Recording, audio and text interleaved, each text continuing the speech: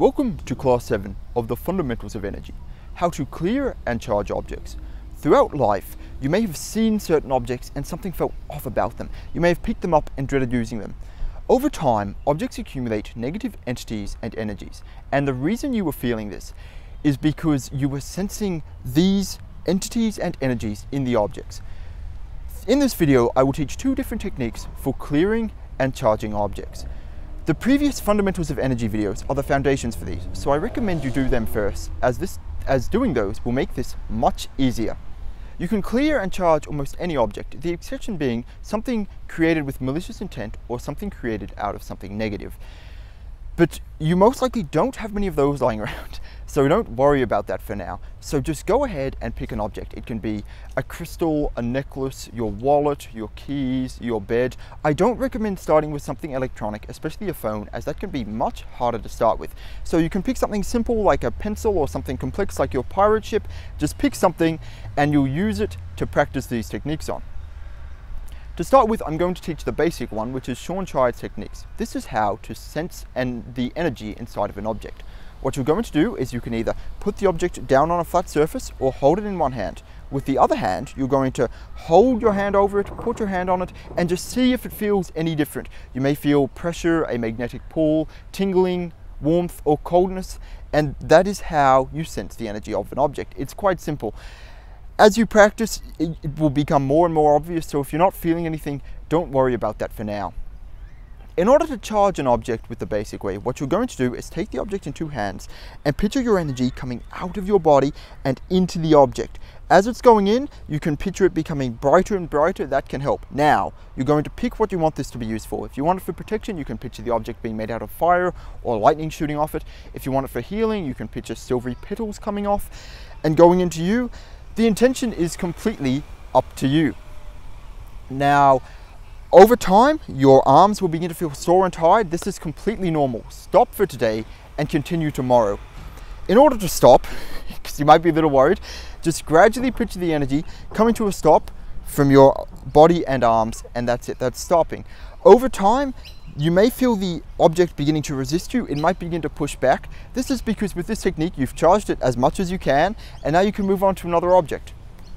The basic way for clearing things is quite easy. Just how with vampires, when they went in the sunlight, caught fire and exploded, sunlight kills negative entities. So what you're going to do is you're going to take your item that feels a bit off and put it on a sunny windowsill or somewhere in your house that receives direct sunlight and leave it there for a few days, and over time, it will gradually begin to feel better. Now onto the more advanced technique. I will teach clearing first. What you're going to do is you're going to picture the object in your mind. You may see some entities and entity realms in there.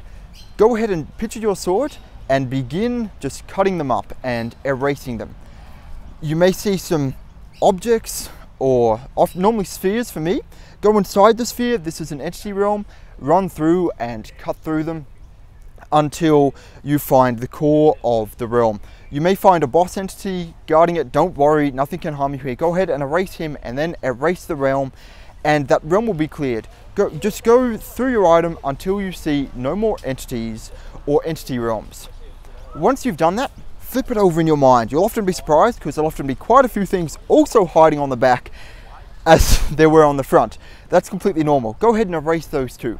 If you feel something's off but you cannot see anything, go ahead and use your imagination. Your subconscious will fill in the blanks here. So if you feel snakes or lizards, octopuses, mermen, aliens, whatever you see, go ahead and erase them, and this will help clear your object.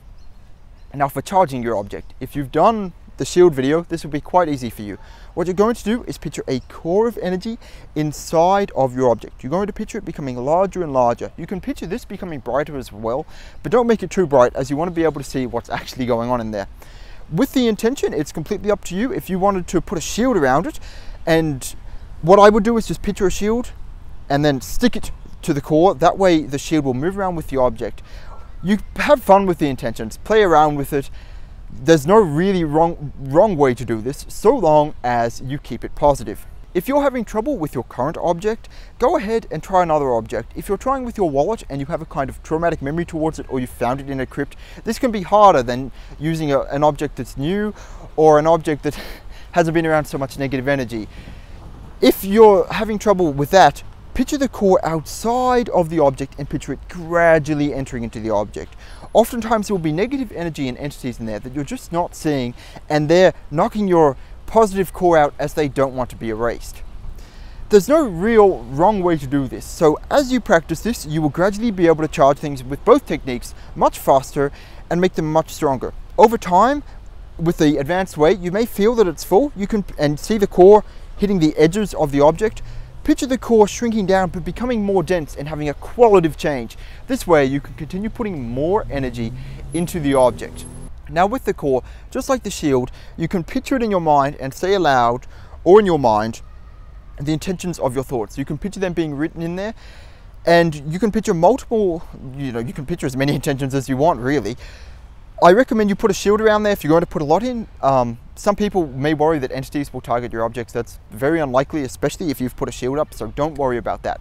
And that is Class 7 of the Fundamentals of Energy, how to clear and charge objects. Thank you for watching.